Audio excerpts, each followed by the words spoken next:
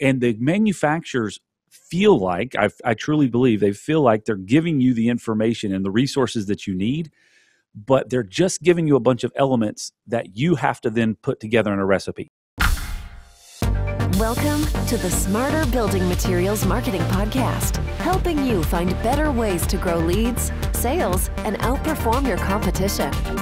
All right, everybody, welcome to Smarter Building Materials Marketing, where we believe your online presence should be your best salesperson. I am Zach Williams, and we have a great show lined up for you today. We've got Chad Lingafelt, who's the managing partner of Loc-Doc Security. And he's also the host of a great podcast, if you haven't heard of it, called the Coffee Break Podcast, who I've been a guest on, I guess, 1 or 2 times, right, Chad? Yeah, 2 times. Yeah. So welcome to the show. We're excited to have you on.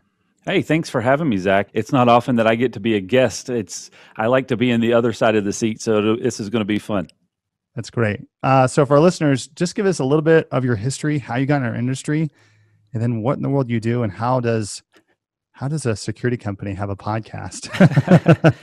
Well, the fun thing is that we have a security company that has a podcast that has nothing to do with security, which is really probably the most exciting part about it.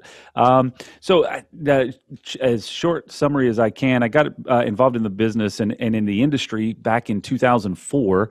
I had spent a few years out of high school in the radio industry. And I actually enjoyed that a lot. I thought that was going to be my career path. I had kicked around in high school, and as I was kind of moving out of that into getting into web design and graphic design, but I landed into the radio world, and I loved it. I'd always loved audio gear and learning that, and so I got involved in automation, where we basically brought this radio station from an old school throwing CDs on, or even throwing the big carts into a device, to turning the whole thing over to a computer-run radio station. And I loved it, but it just kind of hit a dead end with it was a kind of a small market radio station. So I started looking at some other options, and I'd also felt like I had taken on more than I could handle, and so I was wanting to get a job where I could just check in and check out. I wanted a 9 to 5, and an opportunity came available to get into the locksmith industry, and I said, "Man, this is going to be awesome! I can just show up, do my job, and leave." And a few years later, I discovered that the job was not the problem. I was, and that's just part of it. I'm going to take on more and get involved. But so that's kind of how I got started. I joined in the security industry in 2004 as a rookie technician, and I helped to work and grow a business. And now I moved into ownership a few years ago, and just having a blast trying to build and grow something. That's cool. And so I really like your perspective here, because you're a fellow marketer and you're also involved in the trade, the pro, the installer, which is, I think, a really unique. I want to talk more about what you see that's happening with, different types of trades professionals who are marketing themselves. But, if we take a look at this from a macro standpoint, what I really want to dive into with you today is talking about the trade specifically from the manufacturing standpoint. There's a lot of manufacturers struggle with getting people to actually do the work. They struggle with the trade as a whole. There's a decline in the amount of people that are in the labor force, if you will. Talk to me a little about what you're seeing, and then as well as, what are some of the things you think the most innovative companies are doing to try to not only win customers, but try to win and build the industry, is really what I want to understand. It's an interesting question. I've been thinking a lot about this over the last several months. Understanding who to partner with. So as a company that is a trade company, we're very selective about who we work with, especially in the security world, because there's a lot of different products. I mean, I get emails all day, every day. Hey, would you like to check out this new product? And in a sense, a lot of it is all the same. It's just from a different brand. So where do we go to choose the type of companies that we want to work with? And those are ones that are constantly pushing the boundaries, constantly trying to find out new ways to do things. That's appealing to us. I feel like a lot of times, maybe it's just the way that the business is structured. Maybe it's the way that the business grew. But there kind of gets to a point where you rest on your laurels or you become a little complacent. And so I like to align with people that are constantly, I guess, challenging that complacency, challenging the status quo to continue to grow and be innovative. Can you give me an example of a company or two if I put you on the spot? Like, who do you think Uh, is being innovative? of a name of a brand Yeah, sure. in our industry or just across the Oh, board? I mean, if you can give me a big list, that'd be great. But yeah, in your industry, sure. In our industry, Brevo does a fantastic job. There's another company out there called Verkada that is doing some really cool stuff. Asa Abloy does some stuff. They've got so many different companies that sometimes it's hard to navigate the whole process, but they've got a lot of innovative things happening in corners of the business. And even inside of the Brevo world, there's a company called Eagle Eye that's really they still kind of operate like a startup in the security manufacturing world, and so they're just constantly throwing new kind of data analytics stuff out for video, which is really cool. So there's a lot of stuff like that happening, and it's interesting in our industry where somebody will come up with an idea and it'll get out there, and then everybody starts to build on it. And so having some industry leaders that are going to constantly reinvigorate new ideas into the industry is a big benefit for everybody. So when you're saying you want to partner with an innovative company, is it just the product development side of things, or are you also looking at how they're marketing their brand? Like, what are the different boxes that you're personally checking? You're like, I think that they are somebody we should consider. Yeah, marketing their brand, the way that their business interacts with yours, so the way that they support you. I think it becomes so commonplace in business where hey, I've got this product, you want to buy this product. All right, cool. Transaction, be done, right?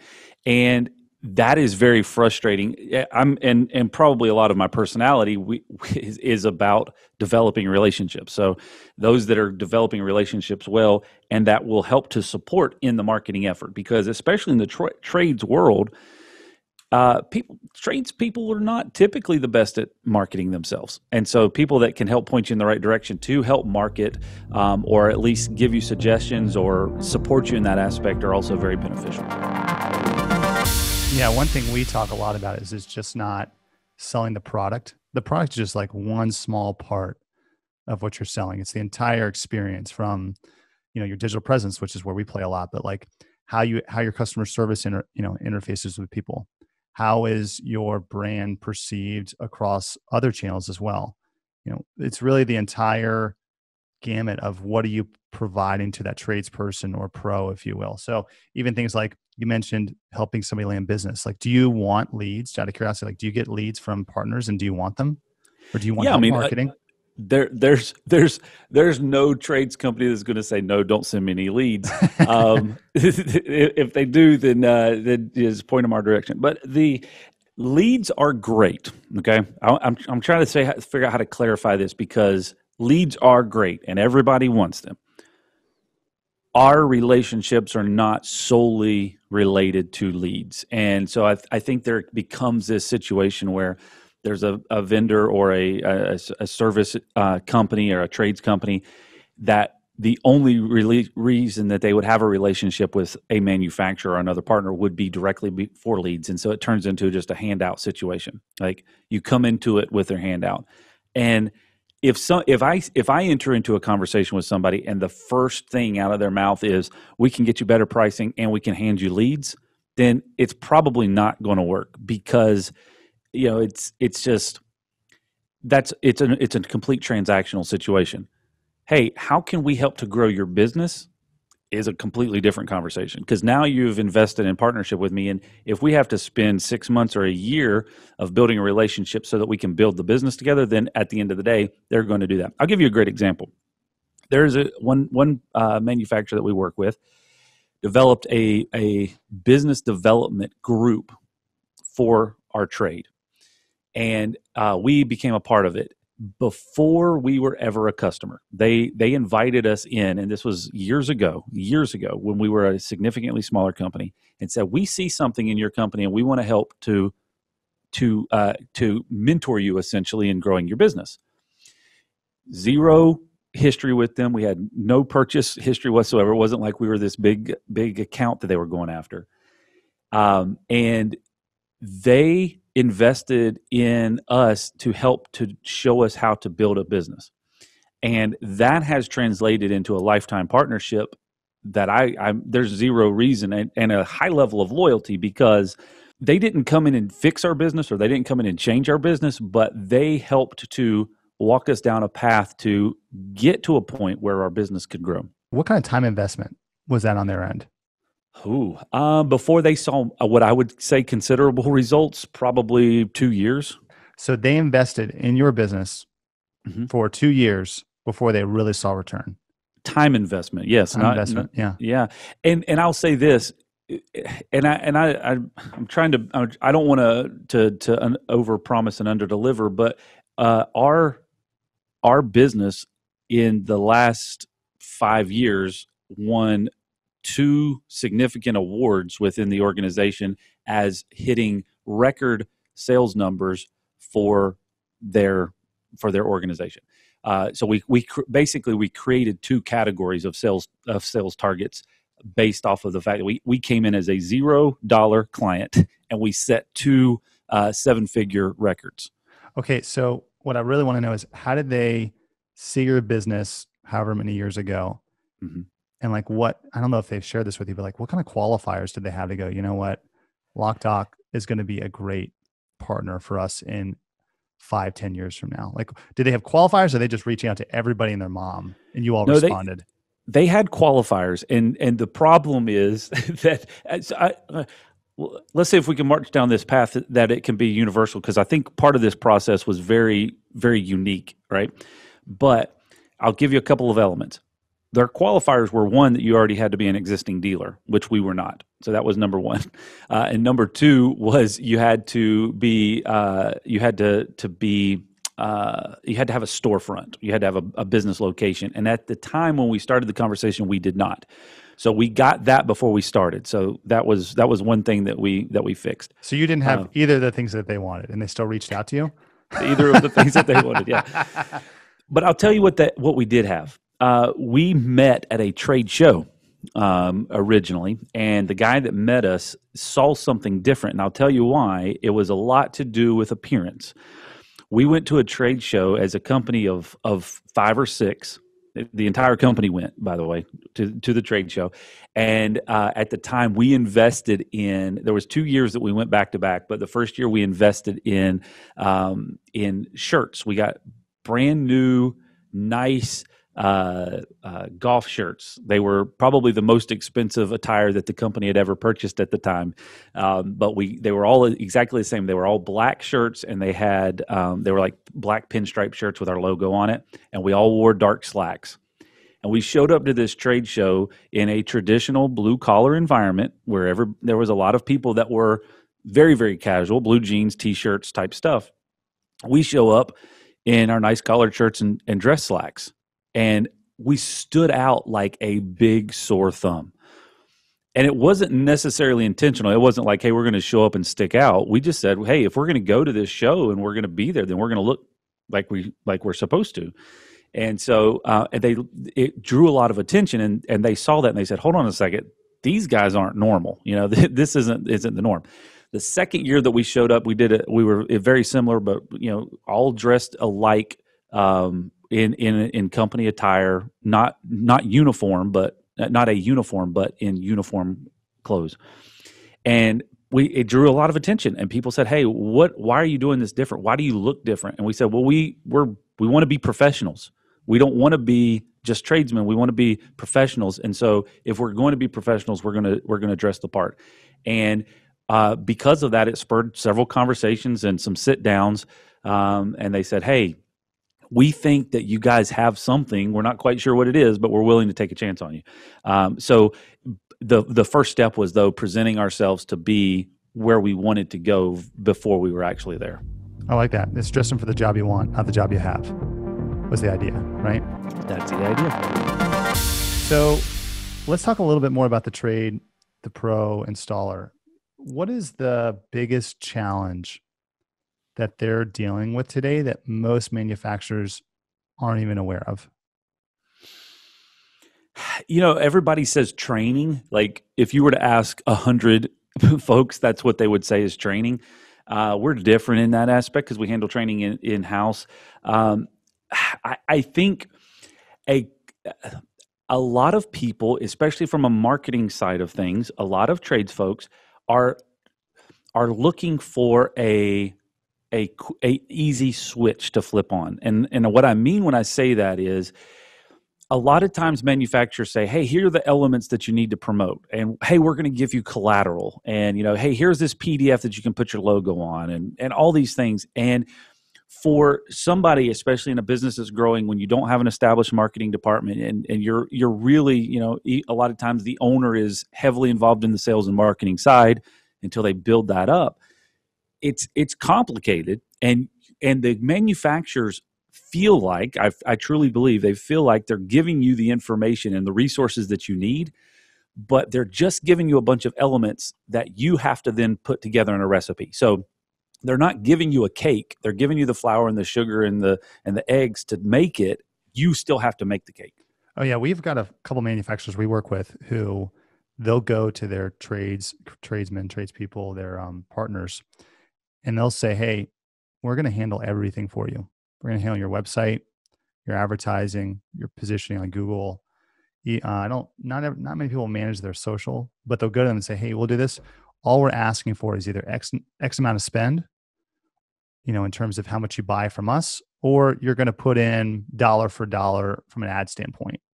But it's completely turnkey. And like, can you imagine as a business if like you're trying to get off the ground, like what kind of value add that is? Like you will never leave that manufacturer.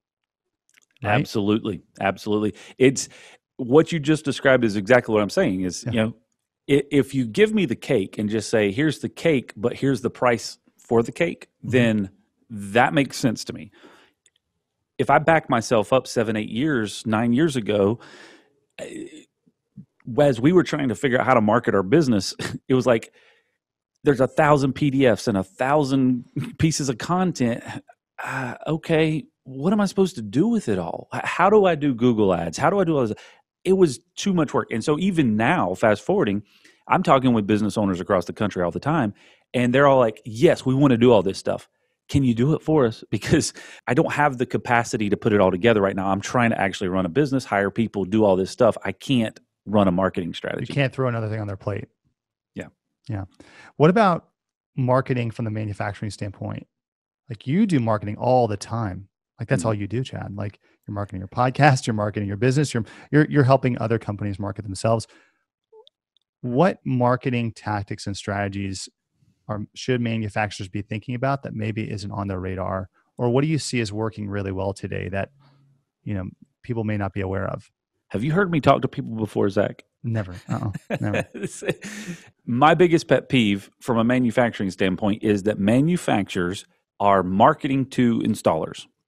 They're not marketing to the end user most of the time. So I try not to speak in definitives. So they're pitching their product to me as a tradesperson to this is the facts and the features and all this stuff. And that's great. And they spend lots of money marketing that product to us, but it doesn't actually get to the end user. So the end user needs to know what I believe is the problem that the product solves, not the features and functions of the product. The installers need to know the features and functions and how it works and how to install it and all that stuff, because that's what they're doing. The end user, what drives demand for that particular solution, needs to know the problem that it solves. So I'm trying to think of a good example because I know that's just terminology, but for us in our industry, a door closer. Because this is the one that I use all the time. The door closer, which for a lot of people, they don't even know what it is or where it is, but it's this big metal chunk that hangs at the top of the door that you never even look at. And the only reason that you know it exists is if it's not working correctly and it slams or the door stays open, right? But for our industry, manufacturers take wonderful product shots of this hunk of metal and they post it out and like, you need to have this. And for the average person has no idea what it is. It's just a big chunk of metal. Well, the problem that thing solves is, have you ever gotten smacked in the back of the heel of your foot because a door slammed on you? Or have you ever opened the door and it swung all the way open because the wind caught it? That's the problem. Well, this hunk of metal fixes that problem. But at the end of the day, the end user, the person that's actually using that particular door on a day-to-day basis, doesn't care what the metal looks like. They just need to know, can you solve the fact that my door slams or that my door won't open all the way? And so that's what I'm looking for from a manufacturer. If they're helping to market something, and historically for us, all of the marketing money that they've spent to market that product to us, it essentially falls dead at that point, because I now have to change the entire narrative and almost scrap everything that they've provided to actually point to the problem that it solves. So can I play devil's advocate with you on that? Please. Okay. So we help manufacturers with the very thing you're talking about. And we've definitely seen a shift of more B2C or adding B2C into B2B, you know? But for a lot of manufacturers, they think, hey, if I get the tradesperson to like my product, they like it, they install it. And we could take roofers or siding installers or plumbers, whatever. The average homeowner doesn't know any. I mean, I'm a homeowner. I don't know that much. Like if I go and let's say I go and I build a deck, okay? I go get some contractor who builds decks day and night, come and quote it. And I say, hey, I really want you to use Trex. And he goes, you shouldn't use Trex. Trex is garbage. You should use AZEK.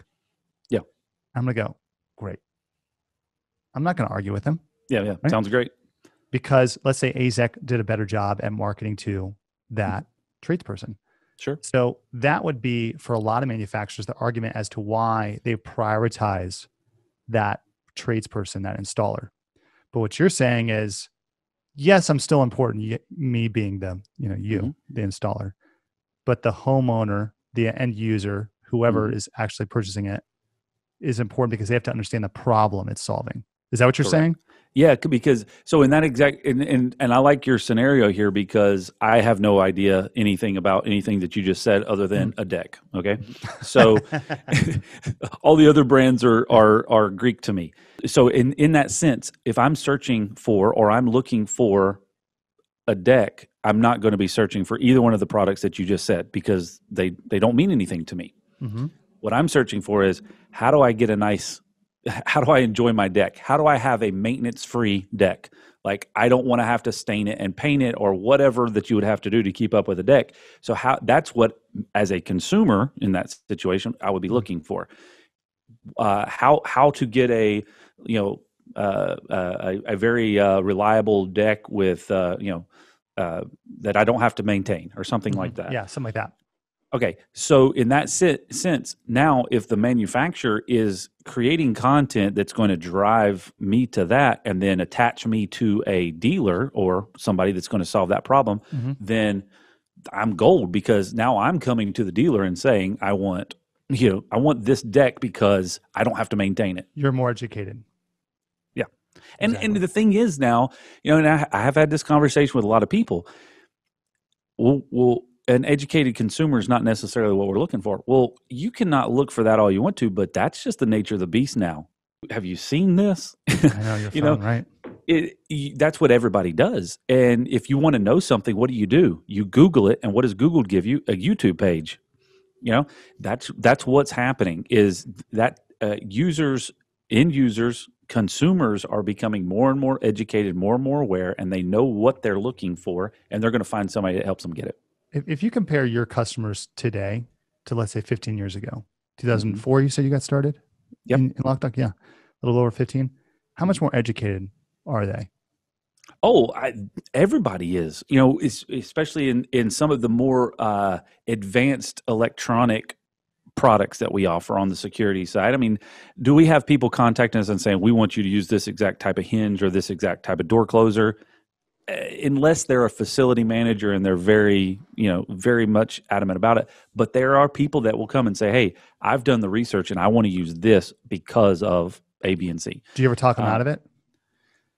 We explain our perspectives on the type of products that we use, because we use a lot of experiential data. We've been utilizing this type of product and we've used this, and here's the pros and cons of both. This is why we recommend this. That's great. Chad, this has been fascinating. Man, thank you so much for coming on the show. For our listeners, if they want to get in touch with you or contact you, what's the best way for them to do that? The from a business standpoint, if you go to locdoc.net, you're gonna find me. If you Google my name, there's probably going to be a bunch of pictures of me and videos on YouTube that you can watch, and it'll all point back to the same place.